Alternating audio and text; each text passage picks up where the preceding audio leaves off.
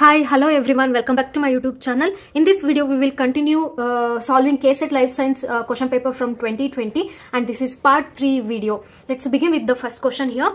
The question is like this: match column A consisting of different vitamins with their names in column B. Okay.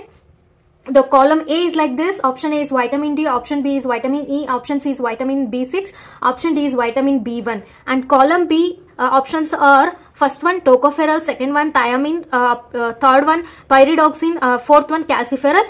And options, as you can see here, option A, option B, option C and option D. Okay, so first actually ನಾನು vitamins ಮೇಲೆ ಒಂದು ವಿಡಿಯೋನ ಮಾಡ್ತೀನಿ, but for time being I will just give a explanation for this. Okay, but I eagerly wanted to do vitamin video because this question definitely it is repeated more in the question paper as I observed. So, and now the question is, what are vitamins here? Vitamins are nothing but these are referred to as a group of organic compounds which are essential for normal growth and nutrition. Okay, so and these are required in very small quantity. So namge bala quantity nalli bekagilla, small quantities nalli body require agutte. Okay, and these are not prepared in our body. We should provide these vitamins in our diet. That's why eating a balanced diet is very important, because ನಮ್ಮ vitamins body nalli irodrinda nam normal growth agake, body strong agake, bones strong agake, ಆಯ್ತಾ, ಆಮೇಲೆ formation of blood cells formation ಆಗಕ್ಕೂ vitamins ಬೇಕು, so that when blood cells will be formed, then our immune system will be strong. That's why everything is connected here. So ಅದಕ್ಕೆ vitamins ತುಂಬಾ important ಆಗುತ್ತೆ. And here vitamins are what you can say, they are micronutrients, but the function of taking of these micronutrients actually increases the metabolism of the macronutrients like proteins, carbohydrates and fats. Okay, and the vitamins can be divided into two types, that is water soluble vitamins and fat soluble vitamins. Here you can have a look of the list of vitamins here. Okay, so these are the list of vitamins that I have done, and ಈ notes ಏನು ಮಾಡಿದ್ದೀನಲ್ವಾ ಇದನ್ನ ನಾನು ಇನ್ನೊಂದು ವಿಡಿಯೋನಲ್ಲಿ ನೀಟಾಗಿ explain ಮಾಡ್ತೀನಿ. But ಈ ಕ್ವಶನ್ಗೆ ಸಾಲ್ವ್ ಮಾಡೋಕ್ಕೋಸ್ಕರ ಇಲ್ಲಿ ನಾನು ನೀಟಾಗಿ ಲಿಸ್ಟ್ ಮಾಡಿದ್ದೀನಿ. ಈ ಲಿಸ್ಟ್ನ ನೀವು ಇದು ನೋಡಿ ತುಂಬಾ ಡೈರೆಕ್ಟ್ ಇದೆ, ಸ್ಟಾರ್ಟಿಂಗ್ ಕ್ವಶನ್ ಇದೆ. ಸೊ ನೀವು ಇದನ್ನ ಚೆನ್ನಾಗಿ ರೀಕಾಲ್ ಮಾಡ್ಕೊಂಡ್ರೆ ನಿಮಗೆ ಒಂದು ಈಸಿಯೆಸ್ಟ್ ವೇನಲ್ಲಿ ಈ ಕ್ವಶನ್ ನ ಸಾಲ್ವ್ ಮಾಡಬಹುದು. ಯಾವ ತರ ಅಂದ್ರೆ ನೋಡಿ, ಲಿಸ್ಟ್ ಮಾಡಿದೀನಿ ಇಲ್ಲಿ ನಾನು. ವೈಟಮಿನ್ ಎಗೆ ಅವ್ರು ಆಕ್ಚುಲಿ ಜಸ್ಟ್ ಈ ಕ್ವಶನ್ ಅಲ್ಲಿ ನೀವು ಅಬ್ಸರ್ವ್ ಮಾಡಿ, ಈ ಕ್ವಶನ್ ಅಲ್ಲಿ ಜಸ್ಟ್ ಅವರು ಅನದರ್ ನೇಮ್ ಕೇಳಿದಾರೆ ಅಷ್ಟೇ, ಆಯ್ತಾ. ಸೊ ಹಂಗಾಗಿ ಇಲ್ಲಿ vitamin A, it has the another name called as retinol, and vitamin D another name calciferol, vitamin E another name tocopherol, vitamin K another name phytodione, vitamin C another name ascorbic acid, vitamin B1 another name is thiamine, vitamin B2 another name is riboflavin, vitamin B3 niacin, vitamin B5 pantothenic acid, vitamin B6 pyridoxine, vitamin B7 biotin, vitamin B9 folic acid, it is also called as folate, vitamin B12 cobalamin. So these are the another names. So iduna neatagi recall madkoli. And also I said there are two types of these vitamins are divided into two types, right? So here fat soluble vitamins are these four. ಅದಕ್ಕೆ ನಾನು list ಅಲ್ಲಿ ಈ 4 ನಿಮಗೆ ಈಸಿಯಾಗಿ chart ನ ನೋಡ್ತಾ ಇದ್ರೆ ಈಸಿಯಾಗಿ ನೆನಪಿರುತ್ತೆ ಅಂತ ಹೇಳ್ಬಿಟ್ಟು ನಿಮ್ಗೆ ಈಸಿ ಆಗೋ ತರ ನಾನು ಚಾರ್ಟ್ ನ ಮಾಡಿದ್ದೀನಿ. That is here fat soluble vitamins are A, D, E, K. Okay, these are fat soluble vitamins. Okay, and rest of them from C to B1, B2, B3, B5, B6, B7, B9, B12, these are all, okay, from here to here, these are all, what are these are? These are all water soluble vitamins. Okay, so ಇದನ್ನ ಈ chart ನ recall ಮಾಡ್ಕೊಳ್ಳಿ, so that ಅದನ್ನ solve ಮಾಡಕ್ಕೆ help ಆಗುತ್ತೆ. ನಾವು so ಈ ನಿಮ್ಗೆ ಬೇಸಿಕ್ ನಾಲೆಜ್ ಇದ್ರೆ ಸೊ ಈ ಕ್ವಶನ್ ನ ನೀವು ಈಸಿಯಾಗಿ ಆನ್ಸರ್ ಮಾಡಬಹುದು. ಐ ಗೆಸ್ ನಾವು you can able to answer. So answer for this is, answer for the first one is option C, because here vitamin D they have asked. So vitamin D is nothing but the calciferol. See, vitamin D ಗೆ ನಿಮ್ಗೆ ಇನ್ನೊಂದು ಈಸಿಯಾಗಿ ಕ್ಲೂನ ಹೇಳ್ಕೊಡ್ತೀನಿ. Most of the times when ಎಷ್ಟೊಂದು ಜನ ಬೋನ್ ಇದಿದ್ರೆ bones ಯಾವ್ದಿಂದ made up ಆಗಿದೆ, calcium ಇಂದ ಅಲ್ವಾ. ಕ್ಯಾಲ್ ಅಂತ ಇದು ಶುರುವಾದ್ರೆ it's nothing but the calcium content ಇದೆ ಅಂತಂದೇಳಿ ಅರ್ಥ. ಕ್ಯಾಲ್ಸಿಫೆರಲ್, ಕ್ಯಾಲ್ಸಿಯಂ ಇದೆ. ಅಂಡ್ ಈ ವೈಟಮಿನ್ ಡಿ ನೀವು ನೋಡಿ ಡಾಕ್ಟರ್ ಹತ್ರ ಹೋದಾಗ ನಮ್ಮ ಬೋನ್ ಏನಾದ್ರು ನೋವಿದೆ ಅಂತ ಹೋದಾಗ ಅವ್ರು ಹೇಳ್ತಾರೆ ನಿಮ್ಮ ಹತ್ರ ವೈಟಮಿನ್ ಡಿ ಕಡಿಮೆ ಇರ್ಬೋದು ಅಂತ. So vitamin D nothing but it increases the calcium. It is actually calcium content. Okay, ಹಂಗಾಗಿ ಆಪ್ಷನ್ ಎ ಇದು 4th ಒನ್ಗೆ ಜಾಯಿನ್ ಆಗುತ್ತೆ. Then vitamin E. So just ನಾನು ನೇಮ್ ನ ಹೇಳಿದ್ದೆ. ವೈಟಮಿನ್ ಇ ಗೆ ನೇಮ್ ಏನು, tocopherol. So B is the one. Then vitamin B6. Vitamin B6 common name ಏನು, ಪೈರಿಡಾಕ್ಸಿನ್. So the same ಕೊಟ್ಟಿದ್ದಾರೆ ಅವ್ರು, ಇಲ್ಲಿ ಏನು ಕನ್ಫ್ಯೂಷನ್ಸ್ ಇಲ್ಲ, ಡೈರೆಕ್ಟ್ ಆಗಿದೆ. ವೈಟಮಿನ್ B1 ನೇಮ್ ಏನು, ಇವಾಗ ಉಳಿದಿದ್ದು ಯಾವುದು, last one, nothing but the thymine, second one. So ಇಲ್ಲಿದೆ ನೋಡಿ. So this is the correct answer. Now moving on to the next question, where are the ion carriers located in a cell? So now first ion carriers andre enu anta tilkodana. Ion carriers are nothing but we know that. So our cell, if you think this is the cell is surrounded by a cell membrane. Okay, I think this is the cell membrane. So cell membrane ಇದೆ, but the main nature of the cell ಅಂದ್ರೆ ಏನಾಗಬೇಕು, diffusion ಆಗಬೇಕು. ಇಲ್ಲಿ ಇರ್ತಕ್ಕಂಥ solids ಇಲ್ಲಿ ಬರಬೇಕು, ಇಲ್ಲಿ ಇರ್ತಕ್ಕಂಥ ಸಾಲಿಡ್ಸ್ ಇಲ್ಲಿ ಆಗಬೇಕು, ಟ್ರಾನ್ಸ್ಪೋರ್ಟೇಷನ್ ಆಫ್ ದ ಅಯಾನ್ಸ್ ಆಗಬೇಕು. ಓಕೆ, ಈ ಟ್ರಾನ್ಸ್ಪೋರ್ಟ್ ಆಗಕ್ಕೆ there should be some carriers. Okay, so the ions ನ ಕ್ಯಾರಿ ಮಾಡೋಗೆ ಅಯಾನ್ ಕ್ಯಾರಿಯರ್ಸ್ ಅಂತ ಹೇಳ್ತೀವಿ. ಸೊ ಈ ಅಯಾನ್ ಕ್ಯಾರಿಯರ್ಸ್ ಎಲ್ಲಿ ಲೊಕೇಟ್ ಆಗಿದೆ ಅಂತ ಕೇಳ್ತಾ ಇದ್ದಾರೆ. Option A cell membrane, option B ಇಂಟ್ರಾಸೆಲ್ಲರ್ spaces, option sheath cell wall, option D nucleus ಅಂತ ಹೇಳ್ತಾ ಇದ್ದಾರೆ. So as the cell is surrounded by A cell membrane, obviously option A is the correct answer. Ion carriers are located on the cell membrane. Okay, so ನೀವು ಈ diagram ಅಲ್ಲಿ ಬೇಕಾದ್ರೆ ಅದನ್ನ ನೋಡಬಹುದು ಆಯ್ತಾ. You can have the look in the diagram. Next, moving on to the next question, the core of the nucleosome consists of. Okay, options ಇಲ್ಲಿ nucleosome ಬಗ್ಗೆ ಹೇಳ್ತಾ ಇದ್ದಾರೆ. ನೀವು ಇಲ್ಲಿ ಏನ್ ಮಾಡಬೇಕು, ನ್ಯೂಕ್ಲಿಯೋಸೋಮ್ ನ ಸ್ಟ್ರಕ್ಚರ್ ನ ಅಟ್ಲೀಸ್ಟ್ ಒಂದು ಬೇಸಿಕ್ ಲೆವೆಲ್ ಅಲ್ಲಿ ತಿಳ್ಕೊಂಡಿರ್ಬೇಕು. ನ್ಯೂಕ್ಲಿಯೋಸೋಮ್ ಅಂದ್ರೆ ಏನು ಅಂತಂದು ಹೇಳ್ಬಿಟ್ಟು ಆಯ್ತಾ. ಅದರಲ್ಲಿ ನ್ಯೂಕ್ಲಿಯೋಸೋಮ್ ಅಲ್ಲಿ 2 ಬರುತ್ತೆ, ಲಿಂಕೇಜ್ ಹಿಸ್ಟೋನ್ಸ್ ಆಮೇಲೆ ಕೋರ್ ಹಿಸ್ಟೋನ್ಸ್ ಅಂತ ಬರುತ್ತೆ. ಸೊ ಅವರು ಕೇಳ್ತಾರೋ they are asking the core histones. Okay, and also ಇವಾಗ ನಾನು ನಿನ್ನೆ ಒಂದು ಪ್ರೀವಿಯಸ್ ಸೆಲ್ ಲಿನೇಜಸ್ ಅಂತಂದು ಹೇಳ್ಬಿಟ್ಟು ವಿಡಿಯೋ ಮಾಡಿದೆ ಬೇಸಿಕ್. ಅದರಲ್ಲಿ ನಾನು KSET ನೆಟ್ದು ಬೇಸಿಕ್ಸ್ ನ ಎಕ್ಸ್ಪ್ಲೈನ್ ಮಾಡ್ತಾ ಇದ್ದೀನಿ, ಅದು ಸೊ ದಟ್ ನಿಮ್ಗೆ ಡೆಪ್ತ್ ಅಲ್ಲಿ ಸಿಲೆಬಸ್ ಅರ್ಥ ಆಗ್ಲಿ ಅಂತಂದು ಹೇಳ್ಬಿಟ್ಟು ಅದನ್ನ ನಾನು ಮಾಡ್ತಾ ಇದ್ದೀನಿ. ಅದರಲ್ಲಿ ಇಲ್ಲಿ ನಾನು ಇದು ಬೇಸಿಕ್ ನೋಟ್ಸ್, ಇದರಲ್ಲಿ ನಾನು ಇಲ್ಲಿ ಹಿಸ್ಟೋನ್ಸ್ ಬಗ್ಗೆ ಹೇಳಿದ್ದೀನಿ ಆಯ್ತಾ. ಇಲ್ಲಿ ಹಿಸ್ಟೋನ್ಸ್ ನೋಡಿ, actually you can have A look here. I guess this is visible right. So H1 H5 is the linker histones. Okay, H2A H2B H3 and H4. So these are all are core histones. These are all core histones. So simple ಆಗಿ ತುಂಬಾ important ಆಗುತ್ತೆ, ತುಂಬಾ easy ಕ್ವಶನ್ಸೇ ಇರೋದು. ನೀವು actually ತುಂಬಾ depth ಅಲ್ಲಿ ಓದಕ್ಕೆ ಹೋಗ್ಬಿಟ್ಟು ಬೇಸಿಕ್ಸ್ ನ ಮರ್ತಿರ್ತೀರಾ. ಸೊ ಬಟ್ ಅದೆಲ್ಲ ಏನು ಇರಲ್ಲ. ಅವರು ಕ್ವಶನ್ಸ್ ಯೂಶುವಲ್ ಆಗಿ ಕೇಳೋದೆ ನಿಮ್ಮ BSc ಇಂದ MSc ಇಂದ ಏನ್ ಕಂಟೆಂಟ್ ಇರುತ್ತೋ ಆಲ್ಮೋಸ್ಟ್ ಅದನ್ನೇ ಕವರ್ ಆಗಿರುತ್ತೆ ಆಯ್ತಾ. And also syllabus KSET syllabus ಕೂಡ ಅದ್ರದ್ದು ಒಂದ್ ಸ್ವಲ್ಪ ಸಿಮಿಲರ್ ಇರುತ್ತೆ, ಬಟ್ ಇನ್ನೊಂದು ಸ್ವಲ್ಪ ಏನಾದ್ರು ಎಕ್ಸ್ಟ್ರಾ ಇದ್ರೆ ಎಕ್ಸ್ಟ್ರಾ ಲರ್ನ್ ಮಾಡಬೇಕಾಗುತ್ತೆ ಅಷ್ಟೇನೆ. ಸೊ ಹಿಯರ್ ಹಿಸ್ಟೋನ್ಸ್ ಅವರು ಅದೇ histones nothing but nucleosome histones ಇಂದ ಮೇಡಪ್ ಆಗಿದೆ. So histones 2 types, linker histones, core histones. Linker histones R H1 H5 linker histones, H2A H2B H3 H4 are the core histones.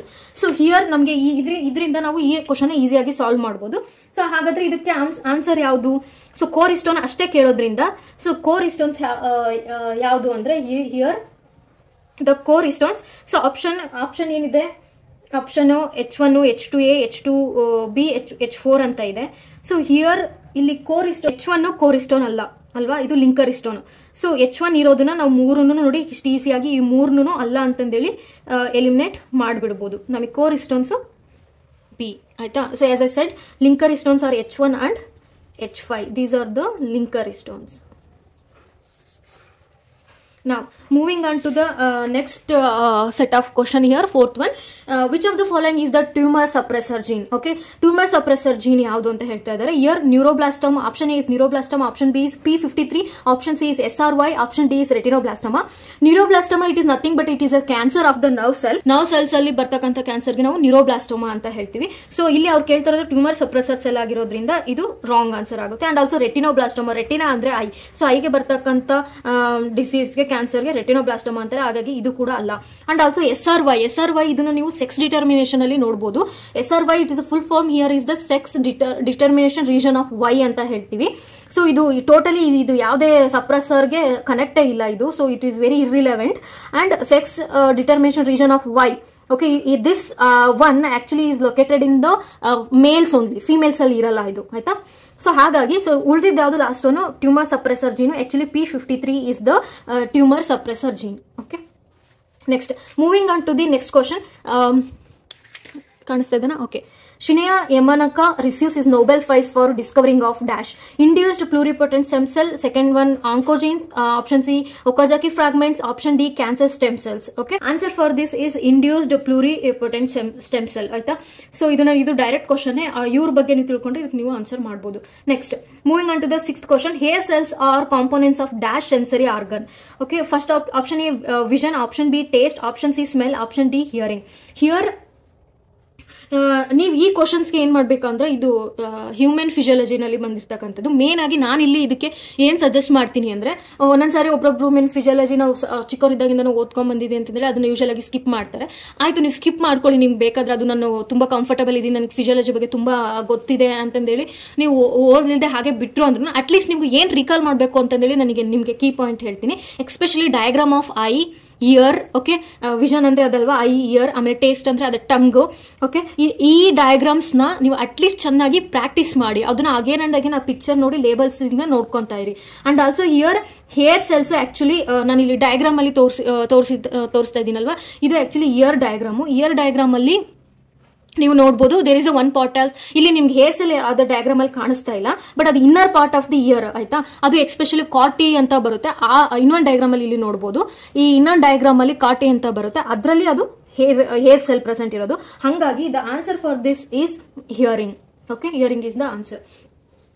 Next, moving on to the next question here.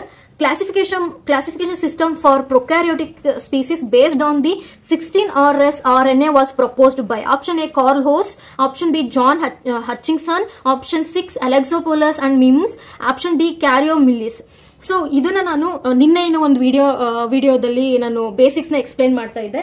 So ಆ basics ಅಲ್ಲಿ ನಾನು cell ಲಿನೇಜಸ್ ಅಂತ ಶುರು ಮಾಡಿದೆ. ನಾನು ಅದಕ್ಕೆ ಹೇಳ್ತಾ ಇರೋದು ಬೇಸಿಕ್ಸ್ ತುಂಬಾನೇ ಇಂಪಾರ್ಟೆಂಟು. ಸೊ ಅದನ್ನ ಓದ್ಕೊಳ್ಳಿ ಅಂತ. ಅದರಲ್ಲಿ ನಾನು ಇದೇ ನೋಟ್ಸು, ಅದರಲ್ಲಿ ನಾನು ಎಕ್ಸ್ಪ್ಲೈನ್ ಮಾಡಬೇಕಾದ್ರೆ ಕಾರ್ಲ್ ಹೋಸ್ ಬಗ್ಗೆ ನಾನು ಹೇಳಿದ್ದೆ, ಆಯ್ತಾ. So I also told that he employed the 16s RNA gene sequencing technique, that is SSU gene sequencing technique, smaller subunit sequencing techniques to determine the evolutionary relationship among the organisms ಅಂತಂದೇಳಿ ನಾನು explain ಮಾಡಿದ್ದೆ. So ಅದ್ರ ಮೇಲೆನೆ ಅವ್ರು ಇಲ್ಲಿ ಕ್ವಶನ್ನ ಕೇಳಿರೋದು. So option 7ಗೆ option A is the correct answer. ಇದಕ್ಕೆ full ನೀವು ಇದ್ರ ಬಗ್ಗೆ ಕಾರ್ಲ್ ಹೋಸ್ ಬಗ್ಗೆ ಅದನ್ನ ಫುಲ್ ತಿಳ್ಕೋಬೇಕು ಅಂದ್ರೆ ನಾನು ಆ ಲಿಂಕ್ನ ಡಿಸ್ಕ್ರಿಪ್ಷನ್ ಬಾಕ್ಸ್ ಅಲ್ಲಿ ಹಾಕಿರ್ತೀನಿ, ಅದನ್ನ ನೀವು ರೆಫರ್ ಮಾಡಿ. So that will be very helpful, ನಿಮಗೆ ಹೆಲ್ಪ್ ಆಗುತ್ತೆ ಅಂತ ಅನ್ಕೊಂತಾ ಇದ್ದೀನಿ. Next, one of the several methods used for construction of phylogenetic tree, which of the following uses character based method. So ಅದಕ್ಕೆ ನಾನು ಹೇಳ್ತಾ ಇರೋದು ಇಲ್ಲಿ ನೋಡಿ, ನಾನು he is also explains about the phylogenetic tree only. He also constructed the phylogenetic trees only. ಅದಕ್ಕೆ ನಾನು basics ಅಲ್ಲಿ ಇದನ್ನೆಲ್ಲ ತುಂಬಾ ಚೆನ್ನಾಗಿ ಕವರ್ ಮಾಡ್ತಾ ಇದ್ದೀನಿ. ಸೊ ಅದ್ರ ಮೇಲೆ ಕ್ವಶನ್ಸ್ ತುಂಬಾ ಕೇಳಿರೋದ್ರಿಂದ ನಾನು ಬೇಸಿಕ್ಸ್ ಅಲ್ಲಿ ಯಾವ್ದು ಕ್ವಶನ್ಸ್ ನ ಬೇಸಿಕ್ ಲೆವೆಲ್ ಕೇಳಿದ್ರೆ ಅದ್ರ ಮೇಲೆ ಕಂಟೆಂಟ್ ನ ಪ್ರಿಪೇರ್ ಮಾಡಿರೋದು. ಸೊ ಇಲ್ಲಿ ನೋಡಿ 2 ಕ್ವಶನ್ಸ್ ರಿಪೀಟ್ ಆಗಿದೆ 220 ನಲ್ಲಿ. ಹಾಗಾಗಿ ಕಾನ್ಸಂಟ್ರೇಟ್ ಮಾಡಿ. Option A boot strap method, option B neighbourhood joining, option C maximum likelihood, option D linkages. Okay, 1 by 1 ನಾವು ಒಂದು ಇರ್ರಿಲೆವೆಂಟ್ ನ ಎಲಿಮಿನೇಟ್ ಮಾಡ್ಬಿಡೋಣ. ಲಿಂಕೇಜಸ್ ಅಂದ್ರೆ it nothing related with the phylogenetic trees. Okay, this linkages actually it is the gene ಯಾವ ತರ link ಆಗಿದೆ on A chromosome, ಅವು ಎಷ್ಟು close ಇದೆ ಅನ್ನೋದನ್ನ ನಾವು ಲಿಂಕೇಜಸ್ ಅಂತ ಹೇಳ್ತೀವಿ. So that's why this is the wrong answer. And coming to the boot strap method ಅಂತ ಅಂದ್ರೆ ಇಲ್ಲಿ ಏನ್ ಮಾಡ್ತಾರೆ, ಒಂದು ದೊಡ್ಡ ಸ್ಯಾಂಪಲ್ ನ ಕಲೆಕ್ಟ್ ಮಾಡ್ಕೊಂತಾರೆ. ಓಕೆ, ಇನ್ huge level. Okay, so sample ನ ಕಲೆಕ್ಟ್ ಮಾಡ್ಕೊಂಡು ಮತ್ತೆ ಅನದರ್ ಕೈಂಡ್ ಆಫ್ ಸಿಮಿಲರ್ ಅದರಲ್ಲಿ ಇರ್ತಕ್ಕಂಥ ಇಲ್ಲ ಒಂದು ಹೈಟ್ ಅಂತ ಕ್ರೈಟೀರಿಯಾ ತಗೊಂಡ್ಬಿಟ್ಟು ಮತ್ತೆ ಅವನ್ನ ಡಿಫ್ರೆಂಟ್ ಆಗಿ ಡಿವೈಡ್ ಮಾಡ್ತಾರೆ. ಸೇಮ್ ಸ್ಯಾಂಪಲ್ ಬಟ್ ಅವನ್ನ ಡಿಫ್ರೆಂಟ್ ಸಿಮಿಲರ್ ಒಂದು content like if you say height R wait R something divide ಮಾಡ್ಕೊಂಡು ಇದಕ್ಕೆ ಮ್ಯಾಥಮೆಟಿಕಲ್ ಸ್ಟ್ಯಾಟಿಸ್ಟಿಕ್ಸ್ ನ ಯೂಸ್ ಮಾಡಿಬಿಟ್ಟು ಸೊಲ್ಯೂಷನ್ ನ ಫೈಂಡ್ ಔಟ್ ಮಾಡ್ತಾರೆ. ಓಕೆ, ಅದನ್ನ ನಾವು ಬೂಟ್ ಸ್ಟ್ರಾಪ್ ಮೆಥಡ್ ಅಂತ ಹೇಳ್ತೀವಿ. Okay, this is also not correct answer. Next coming to the neighbouring joining ಅಂತಂದ್ರೆ so this is also comes under the phylogenetic tree only. But ಇಲ್ಲಿ neighbouring joining ಏನಾಗುತ್ತೆ, this actually about the distance, ಒಂದು organism ನಿಂದ ಇನ್ನೊಂದು ಆರ್ಗಾನಿಸಮ್ಸ್ಗೆ ಎಷ್ಟು distance ಇದೆ ಅನ್ನೋದ್ರದ್ದು content ಮೇಲೆ, distance between the species ಮೇಲೆ ಅದನ್ನ ಫೈಲೋಜೆನೆಟಿಕ್ ಟ್ರೀನಲ್ಲಿ ಮೆಥಡಲ್ಲಿ ಅದನ್ನ ಸಿಮಿಲಾರಿಟೀಸ್ನ ಡಿಫ್ರೆನ್ಸಸ್ನ ಫೈಂಡ್ ಔಟ್ ಮಾಡಿ ಪ್ಲೇಸ್ ಮಾಡ್ತಾರೆ. ಸೊ ಹಾಗಾಗಿ this is also not A correct answer. The correct answer is maximum likelihood. Maximum likelihood ಅಂದ್ರೆ ಸೊ 2 ಆರ್ಗನಿಸಮ್ಸ್ ಆರ್ ಸ್ಪೀಸೀಸ್ ಏನೆಲ್ಲ ಸಿಮಿಲಾರಿಟೀಸ್ನ ಅಂದ್ರೆ correct answer year. Next, moving on to the next question. Dash doesn't belong to gram positive bacteria. So answer ತುಂಬಾ easy ಆಗಿದೆ. Azotobacteria is not a gram positive bacteria. Lactobacillus, Staphylococcus ಆಮೇಲೆ Bacillus. So these 3 are the gram positive bacteria. These 3 are the gram positive bacteria. This is not the one. Yes, they are asking not, which is not. So Azotobacter is the which is not a gram positive bacteria. Next, coming to the next question. The gene is the basic unit of option A function, mutation and coding. Option B function, recombination and coding. Option C function, mutation and non-coding. Option D function, recombination and mutation. So ನಮಗೆ gene ಅಂದ್ರೆ ಗೊತ್ತು. Gene, it is a hereditary unit. The main function of this gene is to transfer the genes for the next information next generation ಇಂದ next generation ಗೆ transfer ಆಗುತ್ತೆ. That is through the gene. So gene ಗೆ ಏನಿರಬೇಕು, obviously all 4 ಅಲ್ಲಿ it should be functional. So function ಇದೆ, ಎಲ್ಲದರಲ್ಲೂ function ಇದೆ. But gene, as I said, it should show the recombination thing, because ಒಂದು genes ಇನ್ನೊಂದು genes recombination ಮಾಡೋದ್ರಿಂದ evolution ಅಲ್ಲಿ new kind thing ಬರಕ್ಕೆ help ಆಗುತ್ತೆ. So function recombination is there. So ಇವೆರಡರಲ್ಲಿ function recombination ಇಲ್ಲ. So you both can eliminate these two. So ಇವೆರಡರಲ್ಲಿ ಇದಾಗುತ್ತೆ. ಇಲ್ಲಿ gene actually DNA sequence coding ಆಗುತ್ತೆ, not the gene. ಹಂಗಾಗಿ and also gene ಅಲ್ಲಿ mutations ಇರಬೇಕು. mutations ಅಂದ್ರೆ ಏನು, it is the ಇವಾಗ sequence ಇರುತ್ತೆ. If you think this is the DNA sequence, ಇಲ್ಲಿ A ಇದೆ, T ಇದೆ, C ಇದೆ, ಆಯ್ತಾ, ಯು ಇದೆ, ಲೈಕ್ ದಿಸ್ ಇದೆ, ಆಯ್ತಾ, ಇದು ಒಂದು ಸೀಕ್ವೆನ್ಸ್ ಅಂತಂದೇಳಿ ಅನ್ಕೊಂಡ್ರೆ. ಸೊ ಮಿಟೇಷನ್ಸ್ ಹೆಂಗಾಗುತ್ತೆ, ಸೊ ಇಲ್ಲಿ ಟಿ ಇರೋ ಬದಲು ಬೇರೆ ಯಾವುದೋ ಬೇರೆ ಇರುತ್ತೆ, ಅಥವಾ ಇಲ್ಲಿ ಎ ಇರೋ ಬದಲು ಬೇರೆ ಯಾವುದೋ ನ್ಯೂಕ್ಲಿಯೋಟೈಡ್ ಇರುತ್ತೆ. ಸೊ ಇದು ಮಿಸ್ ಆಗೋಕ್ಕೆ ನಾವು ಮಿಟೇಷನ್ಸ್ ಅಂತ ಹೇಳ್ತೀವಿ. ಈ ಮಿಟೇಷನ್ಸ್ ಆಕ್ಚುಲಿ ಪಾಸಿಟಿವ್ ಆಗುತ್ತೆ, ನೆಗೆಟಿವ್ ಆಗೂ ಆಗುತ್ತೆ. ಈ ಮಿಟೇಷನ್ಸ್ ಎವಲ್ಯೂಷನ್ ಆಗೋಕ್ಕೆ ತುಂಬಾ ಇಂಪಾರ್ಟೆಂಟ್. ಸೊ ಹಾಗಾಗಿ the gene is the basic unit of function, recombination and mutation. Okay, if you learn something from this video, please do share and subscribe. Thank you everyone.